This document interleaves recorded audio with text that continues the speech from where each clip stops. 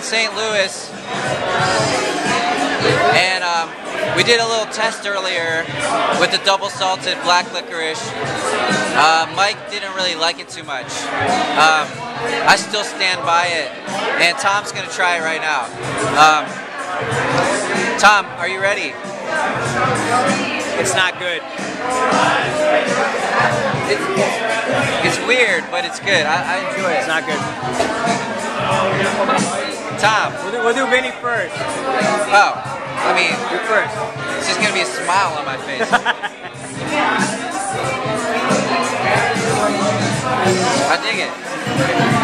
All right, Tom.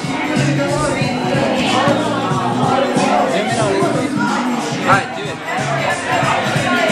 10, 9. No, let's do it.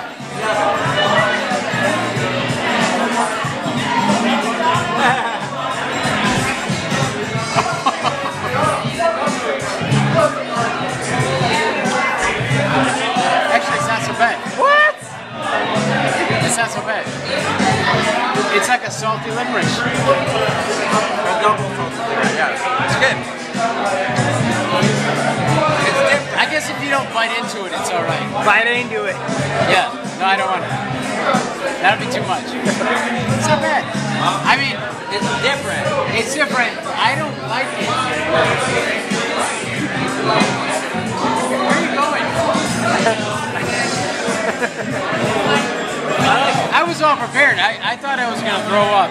Mike, by the way, was I don't know if you could tell from the video, but Mike was about 2 inches from throwing up. Yeah. It was horrible. This is not good, but it's palatable. It's okay. I can take it. It's candy though. Candy should be palatable. You know what? I think Vinny is used to salty things. I don't know. I don't know what to say to that. I meant because he's from the East Coast. We're Midwestern. That's all. What does the East Coast have to do with salty things? Because it's by the salt water.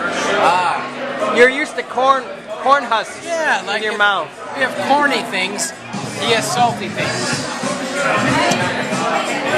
Okay. Just a thought, dude. But think about it. I don't know what you're Did you hear the attitude there? I need another. These are single salted.